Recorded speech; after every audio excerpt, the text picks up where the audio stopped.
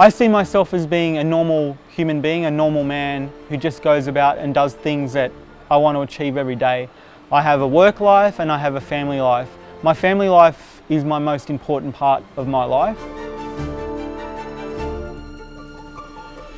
And I feel like, yeah, I have achieved a lot of things, but I still feel like there's so many more things I can achieve. It's not about whether I succeed or I fail, it's about making sure that I try and give everything I can. If someone in a wheelchair can be a Superman, anyone can be a Superman.